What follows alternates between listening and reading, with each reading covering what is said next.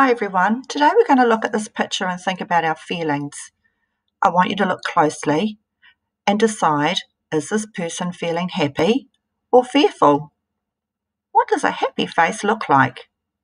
What does a fearful face look like? Or another word for fearful might be frightened. What makes you laugh? What have you done to make someone else feel happy?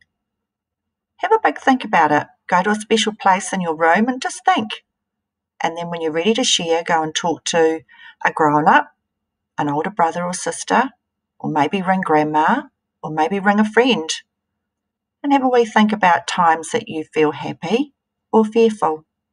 Maybe you want to share it back with your teacher as well. I hope you enjoy. Bye-bye.